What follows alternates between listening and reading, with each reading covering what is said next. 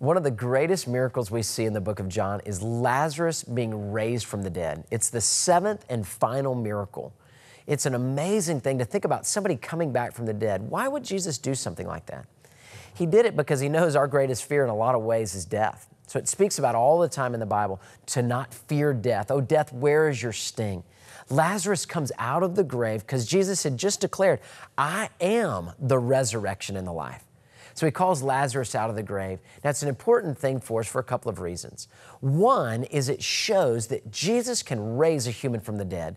I really am happy about that because one day I'm going to die and I'm placing all my faith, all my trust in the fact that Jesus Christ is going to raise me from the dead, that it's going to be His power that brings me back into all of eternity into heaven.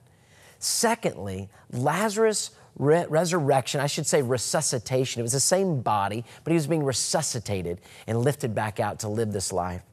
That resuscitation of Lazarus coming back from the grave, that was to give us just a hint of faith because the next person coming out of the grave was Jesus Christ. This last miracle is getting everybody ready for Easter. Lazarus is standing around right there with them. When they begin to say, Jesus is resurrected from the grave, Lazarus goes, yeah, he can do that. Look at me.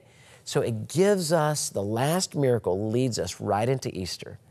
And without Easter, we don't have Christianity because we need to know that Jesus, resurrected from the grave, will then call us forth when we die one day, if you're a believer in Jesus, that then you can go and be in heaven with Him.